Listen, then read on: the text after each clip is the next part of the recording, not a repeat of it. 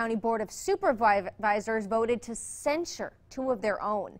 Action News Now reporter Anna Torrea is live at the chambers. Anna, what happens next? Well, I'm told the Board of Supervisors just wants to move on. Now, Supervisors Clementi, Modi, and Rickard voted in favor to censure Supervisors Patrick Henry Jones and Les Baugh, but Supervisors Jones and Baugh voted against the censure. I will now call for the vote. Thank you, Chair. Supervisor Clementi? Yes. Supervisor Modi? Yes. Supervisor Rickard? Yes. Supervisor Jones?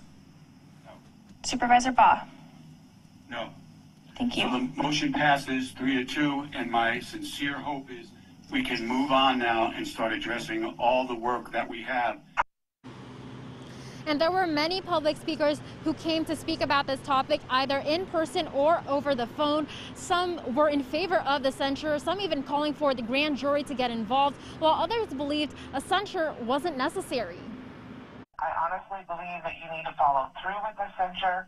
It is a way to reprimand somebody who has not abided by the rules. It is simple. We raise our children to follow rules, and when they don't, there's consequences. And I am calling to object to Leonard Modi and Mary Rickard wanting to censure Les Baugh and Patrick Jones for opening the BOS chambers to the public.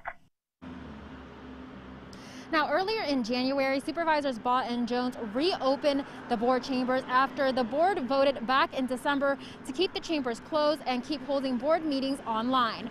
Reporting live in Reading, Anna Torrea, Action News Now, coverage you can count on.